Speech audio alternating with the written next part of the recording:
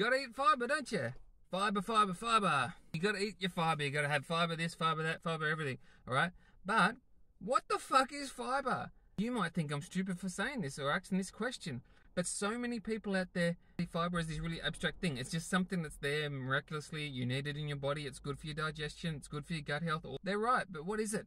I'm going to simplify this, and some people are going to get really shitty with how simple I make this, but don't care. Let's go for it.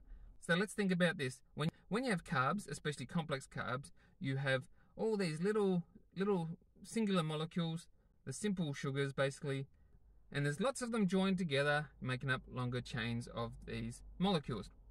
So that's why you have simple sugars, simple carbs, and you have complex carbs where they got more of those molecules. But what's holding them together? You've got their little bodies here, and they've got their little hands. And what are they doing? They're holding hands, and their hands are essentially the fiber. The little molecules there, they're holding their little fiber hands. And eventually, we use up those bodies, and it's pretty morbid, but that fiber, we can't use that up, and it just goes through our body. Okay, that's all it is. Think of it like that. Molecules in the carbs, holding hands, the fiber is the hands. Might sound weird, but it's an easy way to think of it.